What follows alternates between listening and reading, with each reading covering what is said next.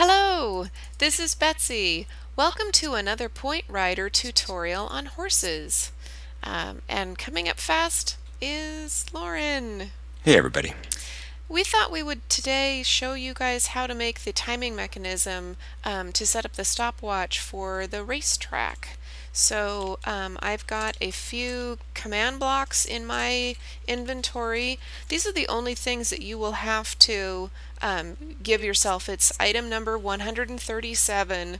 And if you've been watching the Horse Quest videos, you've seen that we actually had to air quotes send away for them because it's not something that you can craft, and in creative it's not even something that you can dial up in the items. So you actually have to hit the command where it says give point rider 137.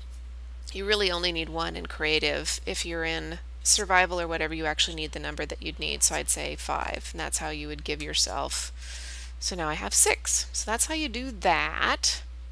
It's kind of boring for the spectator, isn't it?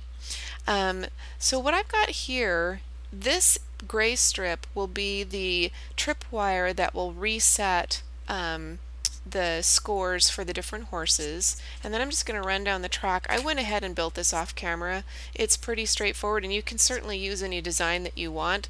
This is pretty much copied from the previous. The timer's not on, so that won't do anything, but you can certainly ride around.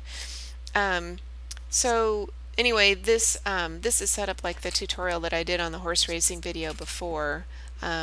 And we've marked it out. Every 5 is a colored wool block. The white ones mark out every 5 and the black ones mark out every 10. When we got to 50, we did the double black, and then at the very end, of course, is the checkered finish line. So this is 100 blocks long from start to finish. So I thought I'd just quickly walk through how you set this up, and then putting together the timing mechanism. So I wasn't sure how much to put on camera, but I dismantled a bunch of it so that I could show you guys how we do this. Obviously you can use any block for the tripwire, I think. So basically the way that you set up a tripwire hook is the hook on either side. I don't know how you craft a tripwire hook. You'll have to look that one up. I won't give you everything. And then just lay down string all along here, and now you can hear it when you cross over it. You can hear that ticking sound. That's the tripwire working. So this will be the mechanism that will clear out the times once we've recorded one. And did you find it? Yes, a tripwire hook is an iron ingot in the top center, a stick in the very center, and a wood plank in the bottom center, and that'll give you 2 tripwire hooks. Cool. Okay. I did test this and discovered that you can actually hide the command blocks, which is kind of not a surprise because they're used for lots of adventure maps and kind of behind the scenes stuff.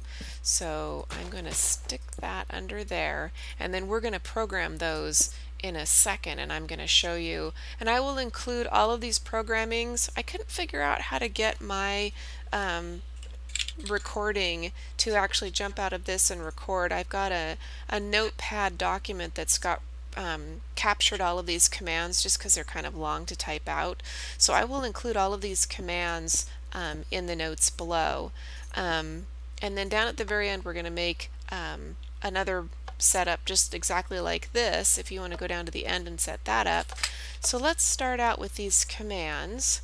So this first one here, so once you set the command block in, if you right click on it, now this is going to be what you program The winner! what you program the command block with. So this is the reset one. So I'm going to jump out really quick and copy this from my little note. So let's see, the reset is this. Copy, jump back in here, back to game, right click and paste. So this is going to be the command that will set the scoreboard, reset it for all the players. So say Do you want to toss me a couple of those? oh, the blocks? Mm-hmm. You only need one, don't you? It's only on one end. It's not on both sides. It's only on one down there? Okay. Just like these. It's Great. only on one Perfect. side.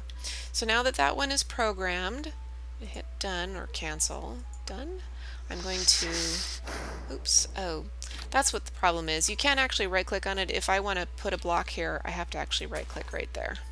Okay, so then this one then is going to be the start of our, so I'm going to jump out really quick and I'm going to go back, and the starting line is copy, back to game, right click, paste.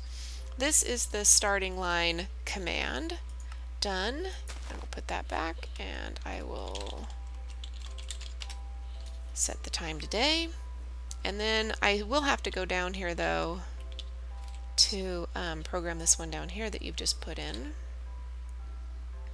Are you still down here? No. I don't see you. Okay.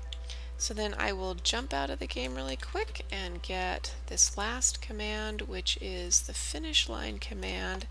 Basically what these commands will do, the one at the beginning basically starts the clock, and then this one then stops it. So I'm sorry if there's an echo in here. I can hear it in my headset. We're having some technical difficulties. Hopefully that's not too annoying. Okay, so now we've got the mechanism set up on the track. So let's make the clock the actual stopwatch itself. Do we want a little pit to put it in? Oh, no, we'll put it above ground right now. And then in our game we'll hide it. Let's see, what do I need? I need this, this, this, and this. It's a pretty straightforward mechanism, and I'm hoping I can do this from memory. So basically, this weather. Okay, so it takes 2 command blocks for the stopwatch. So it is that command block there, and then redstone set up in that configuration, a repeater going that direction, and then the other command block here. And then this will be any block that you can put a redstone to. I'm just going to use stone like that. That gets turned on, and then there's a little bit more. This is from Seth Bling, and I will put it on in the notes as well. So that's basically the configuration. Then when we turn it on, I'm going to put a redstone torch right here to turn the whole thing on. But let's program these blocks. I'm going to jump out again, get the last command. It's the same one for both of these, and it is right here. Back to game, right click, oops, here, there we go. Okay. So it's the same command for both of these, and basically, and I'm not a redstone engineer type person, so I can't explain it exactly, but basically this timing mechanism is set up so that it alternates a command between these 2 blocks. So every, well, it's not 1/10 of a second, 5/10 of a second, 1/2 of a second. Yes, every 1/2 of a second. No, 1/2 of a 1/10 of a second. What's that? A 20th of a second? Oh, I'm not sure. Anyway, each one of these sends a command that says add a point to the player. And the way that they add up, it actually causes the player's score to reflect seconds. So I'm going to turn it on. Now you click on this capacitor thing to actually turn it on. If I right click on it again, it shuts that light off. So you actually want to have it on before you set down the redstone torch. And now there's the redstone torch, and now it's blinking. So that's the clock. It looks like it's working. Oh, and you can see that Lauren ran over the timer, and so it's now recording. The one thing that I couldn't shut off from my test that I did was it's already giving his score on the sidebar, which I'm going to show you the command how to make it do that, because just from where you are right now, it won't show that command on the side there. But we have to do a couple more things. Actually, that's weird. Why was it giving you... because the objectives aren't set. That's weird. That shouldn't have worked. But it is. You can see that it's ticking out by the 1/10 of a second. How interesting. And then this resets it. So there's a couple of commands that I need to show you, and one of the most important ones is to stop this crazy laundry list from showing right there. So I'm going to get that one next, which is this command right here. So we're going to set the command block output to false. Once we do that, it will stop now that laundry list of the scores adding up, so that when he hits that again. But that's weird why the objectives are still showing. It shouldn't be recording your time because the objectives aren't working. Well, so I don't get that at all. There should be 2 more steps that you have to do in order to make this work, which is once we've defined these objectives in here in this command block, we've defined an objective called timing, and we've defined an objective called time. And now we need to tell the system basically that these are things that it should track, and I don't know why it's tracking them right now. But basically I'm going to jump out of here really quick and get these 2, and I can show you what it will look like just to add them in the display, so that you can see how to do this. So basically, you go down here and text again like you're programming, and it's scoreboard objectives add. We're going to do timing, so that's 1. And it's, for some reason I thought I had deleted it. It knows that it already exists, obviously, because this is working. And then the other one that you would do is, instead of timing, is just time. So once you add these 2 in here, and of course it's complaining because I've already got them defined, but once you've got those 2 in, this stopwatch will start working. It will start recording these times. Oh, and then the last thing, the command so that that score appears on the side, is a command that says scoreboard objectives set display sidebar and time. And once you do that, and it's, I don't know, it says that. Anyway, that is all of the commands that you need in order to get this to work. So this will reset every time you can go either way, and then once I go over this, it's going to start my time. How did you get the horse up in the air? Oh, you were running along the fence? I was running the fence. Oh, you. Okay, so this is continuing to add my time until I either got down to the end, or I'm just going to stop it by jumping over the reset bar. You can put this reset bar wherever you want, you know, and certainly, you know, you can make your track as long as you want as well. We just thought we went with 100 because it's a nice round number, and if you want to consistently measure your horse's speed, you can take a look at it, you know, across 100 blocks consistently. If you did it at 70 blocks, you would have a hard time comparing it to, you know, you'd have to do the calculations to figure out what your actual speed per block is, sort of a thing. Yeah, that's true. So anyway, so how fast is your horse? Let's see it. Well, all right.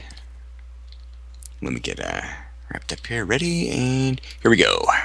Yay! Thundering down the track. Faster than lightning at Secretariat. He's pulling away. 9.2. Amazing. Actually, that was one of the fastest horses. I think I found one that was 8.8, but the rest of them were super slow. So in the next video, I want to talk about breaking the horses, testing their times. I also did a test on the donkeys and mules as well, so we can talk about those as well. But I think that'll wrap it up for this video. Great. So we're still having some glitches. Your character is jumping all around in kind of a ghosty sort of a way, so I don't know where you are, but your character keeps jumping around from where it was to being on the horse, which is kind of bizarro. So, alright. Well, oops. Thank you very much for watching. If you enjoyed this video, please do drop us a like down below and subscribe if you haven't already done so. And until next time, This is Betsy and Lauren signing off. Take care. See you later, guys.